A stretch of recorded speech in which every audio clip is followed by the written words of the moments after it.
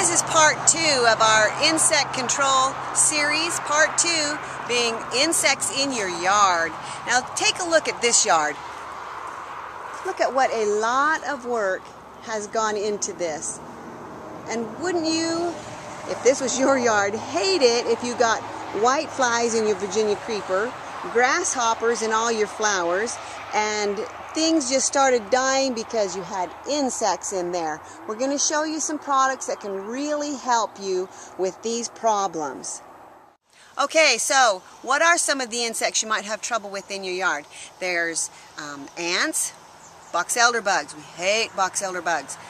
Wasps, grasshoppers, earwigs, whiteflies, spider mites, spiders, mosquitoes, flies. We've got stuff that can help you handle all of these problems. This is bare tree and shrub. We've talked about this a lot for preventing tree borers, but it has some other really great properties.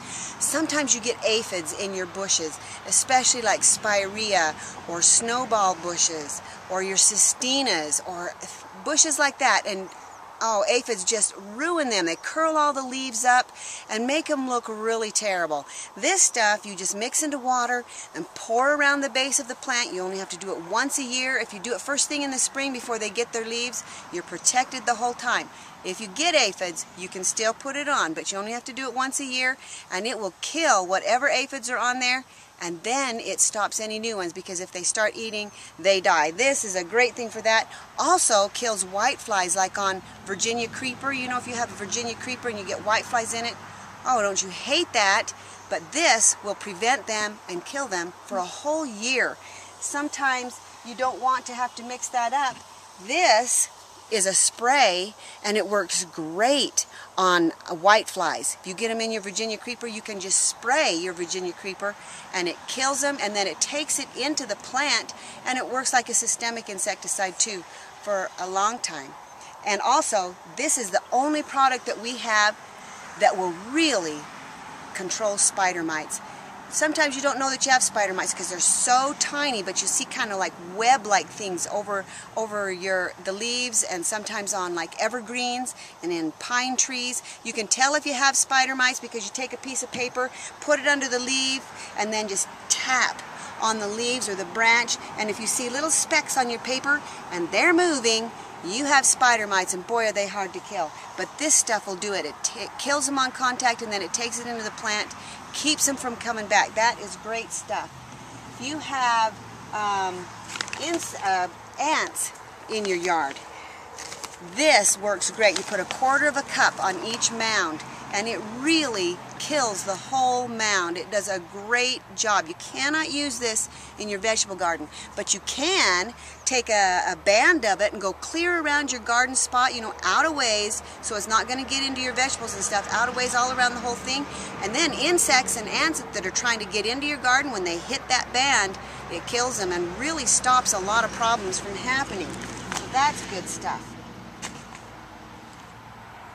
Power Force multi-insect killer is the best thing in the world on grasshoppers and a lot of other kinds of insects.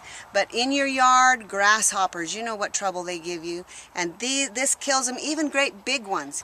Okay, this product is like the tree and shrub, only this is rated for edible things, because sometimes you have in your yard things you want to eat, like Nanking cherries or grapes or berry bushes, things like that.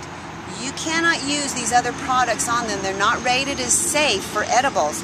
But this fruit and citrus and vegetable insect control really is. And it's a once-a-year thing, just like the tree and shrub.